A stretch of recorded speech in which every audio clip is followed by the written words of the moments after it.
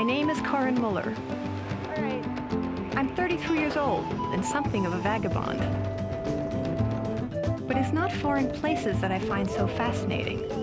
It's the people. I voted for them. This is the story of my journey, 4,000 miles long, into the heart of a great empire, where I hope to find what's left of the ancient Inca culture. Guys, come on. And become a part of it, if I can. It's gonna be a long day.